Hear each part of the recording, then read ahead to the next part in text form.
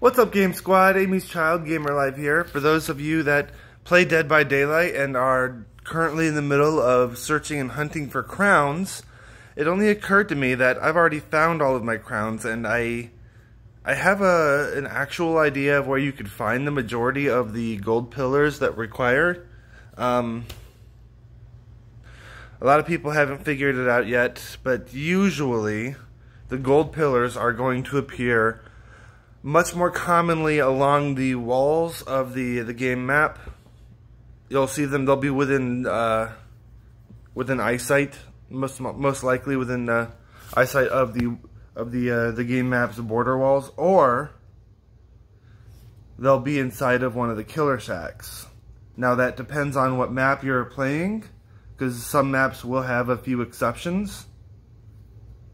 But a large majority of them will show the golden pillars at the edges or borders of the map, or within the eye line of those said borders. So, you know, good luck. I hope you guys find all your crowns. And I think tomorrow we'll be doing some Dead by Daylight. So, yeah, I'll see you guys later.